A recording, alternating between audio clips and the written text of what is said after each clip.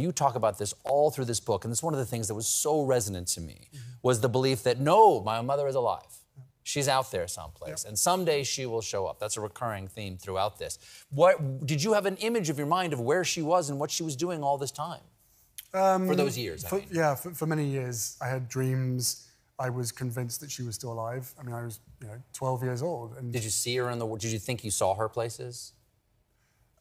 Only a handful of times, but I had to believe that she was still alive. I could not face the reality that she was gone. Where did you imagine she was? Hiding.